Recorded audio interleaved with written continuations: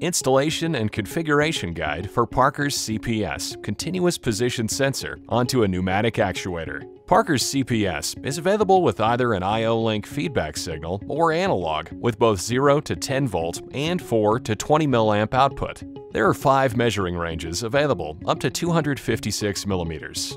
The installation and configuration is common for all configurations. Note that the CPS is suitable for direct mount to any T-slot cylinder. If another cylinder style is to be used, such as a round body cylinder, separate brackets will be required.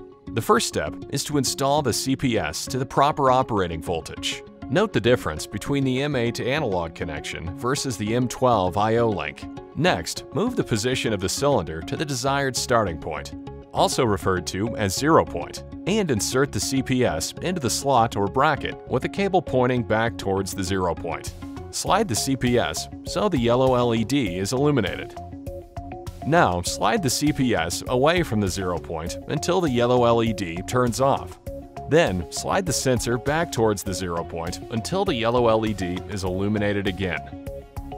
Secure the CPS using the set screws, and this completes the installation. Configuration of the Parker CPS can be done with the Teach button for both analog and I/O link part numbers. With the CPS properly installed and the piston in the 0 position, press and hold the Teach button for 2 seconds.